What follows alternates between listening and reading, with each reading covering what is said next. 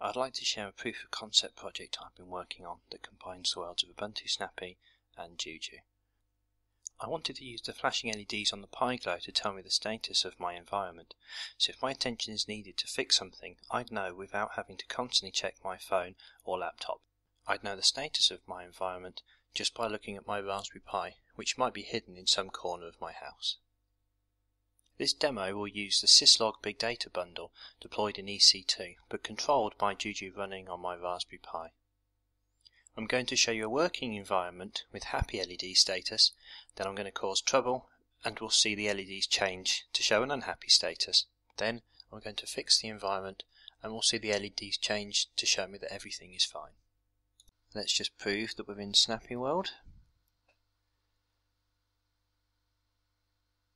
And you can see there we've got a Juju snap. So let's see the status of our environment.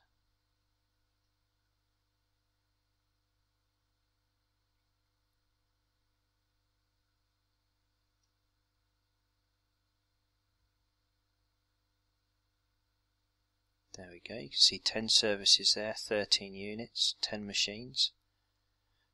We're going to get the IP address now of the Zeppelin unit, so we can check the environment's working.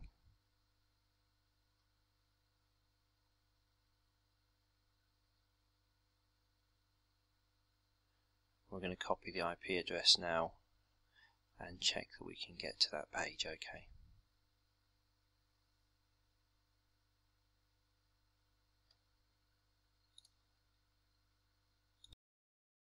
So let's start our LED flashing tool and it will print the status. You can see everything's come up fine. That's how that looks through the LEDs. All of them flash in one. So now in the background I'm going to introduce an error, because that's what developers do in production environments. There we go, all sorts of trouble now.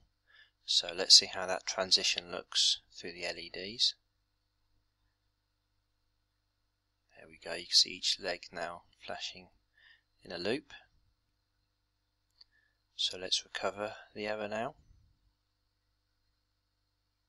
And we'll see that transition through the LEDs.